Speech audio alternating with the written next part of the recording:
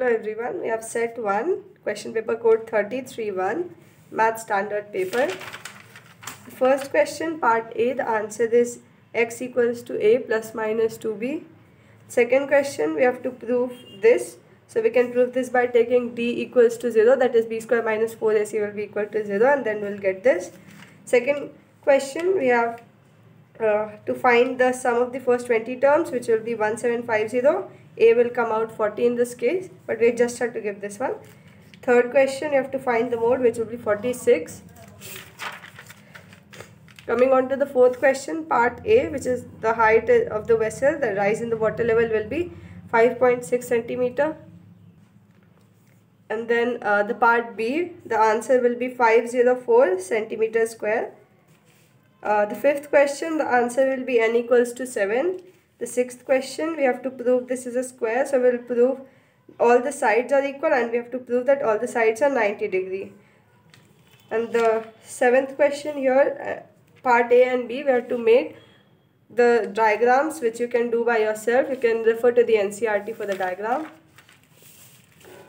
Question number 8, the length of the wire will be 16 meter and the distance between the poles will be 8√3.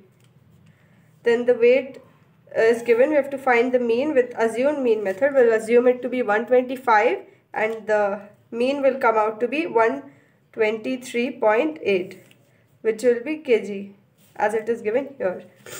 10th question, we have to find the median of the following. It will be 1748.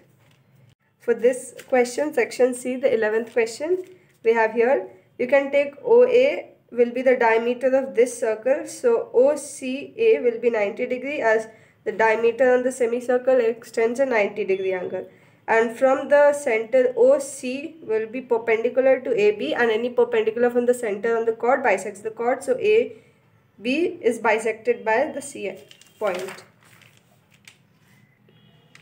Here question number B of that 11th question, we have AP equals to 12 and BC will be equal to 10/3.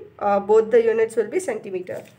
12th question, we have the time to be taken from the car to reach from the foot of the tower from the point where it's reached will be 5 seconds. 13th question, the equation will be 2x square minus 19x plus 24.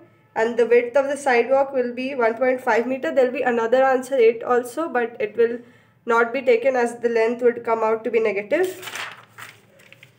And then this question, we have part A equals to 2200 centimeter square and the part B will be 0.97 kg, which will be approximately equal to 1 kg, as we have to get the answer in these units. Thank you.